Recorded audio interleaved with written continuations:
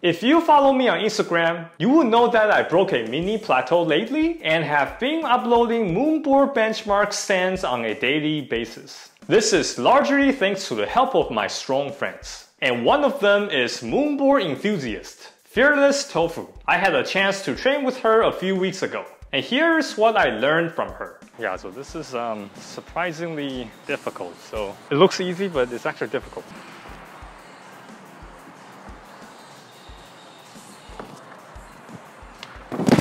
If this is angled better, I'll be able to hold it and then get my foot back on, but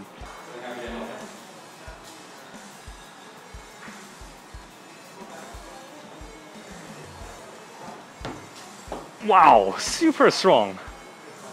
Okay, what's the key here? So I moved the feet over more to the right, and then I felt a little more stable in the left arm, and then I could make the bigger move from the left. Okay, so you're saying get your left foot like here?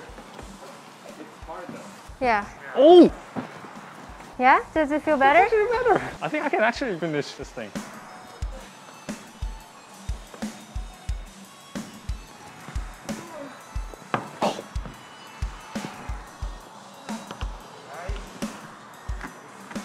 Oh, this hole is actually bad. Okay. Come on.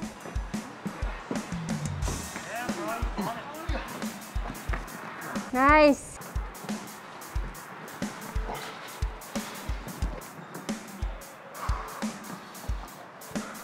Yeah, come on. Nice. Yes! The reason why moving the feet more to the right works is because the target handhold is angled to the left by 45 degrees.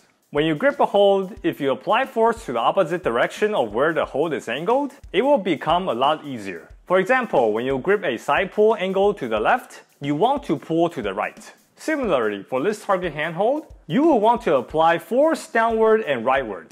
The hardest point to hold on to a handhold during a dynamic move is the moment when you first hit the hold. In my original beta, when I hit the handhold, most of my weight is at the center, which means there's only mostly downward force and it's very difficult to hold on to the target hold. However, with Fearless Tofu's beta, when I hit the handhold, my lower body is on the right side. Hence, it creates a downward and rightward force. And that makes holding on to the target hold so much easier. Next, I showed Fearless Tofu a move that I was stuck on.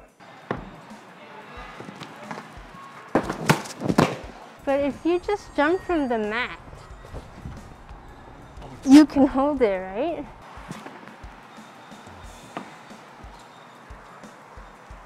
Yeah, it has to be super precise.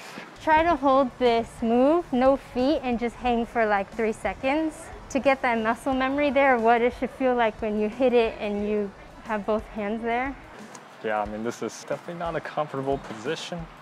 When you catch something like this dynamically, I find that watching videos of myself and other people, when they don't catch it, it's because they're not engaging the scapula, lats, and traps, so they end up looking kind of like this.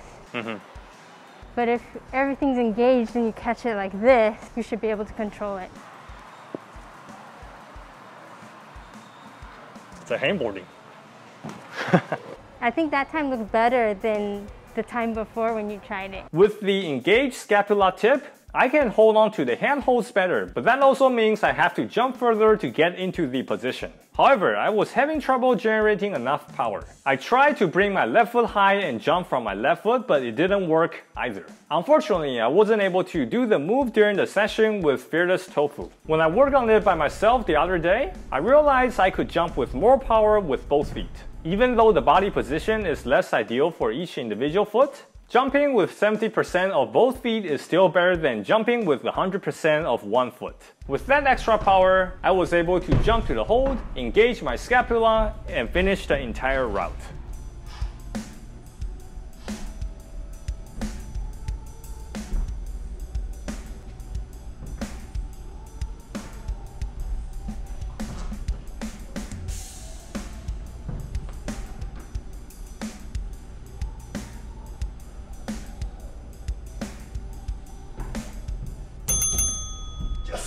Depending on the position, there are exceptions where jumping with both feet is not better than jumping with one foot. The main thing is, don't forget that you have the option to jump with both feet. Thanks for watching. I encourage you to find a Moonboard to try out the same exact moves. I'm also pretty sure that I will get stuck on other Moonboard moves along the way, and I'll be reaching out to strong friends for advice, so we can all learn from them together. Just in case you don't know yet, Fearless Tofu has a YouTube channel, so be sure to check her channel out here.